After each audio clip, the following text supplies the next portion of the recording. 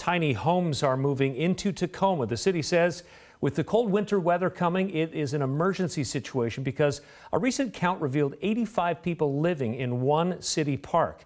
King 5's Natalie Swaby tonight shows us the temporary solution the city has come up with. This is near 8th Street and Martin Luther King Jr. Way. The plan is for people to start living here by December 19th in these tiny homes that will have locking doors, heat, and electricity. And the city says they can have up to 35 adults living on this lot, but not everyone in this neighborhood says they're ready for that.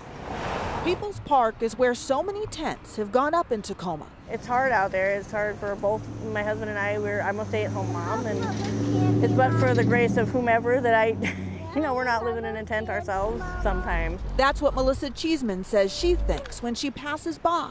I think it's horrible, that it's come to this. Ronald Rucker, who's had a home in the Hilltop neighborhood for 13 years, says this is out of hand. That's why he welcomed the sound of saws and the sight of bulldozers today. I think it's overdue.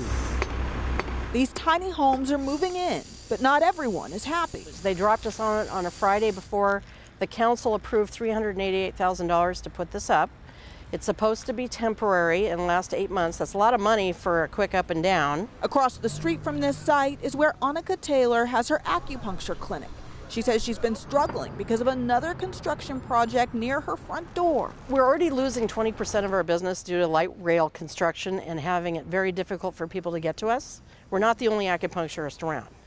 The other piece is that we do have people who this is not in their comfort zone. She worries what it'll be like when all 22 tiny houses take over the lot.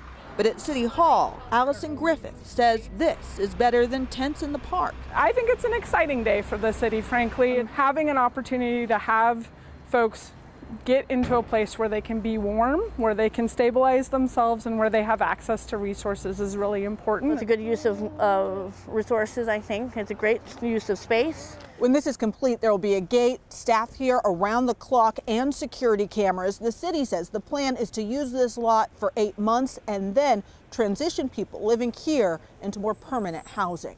In Tacoma, Natalie Swaby, King 5 News.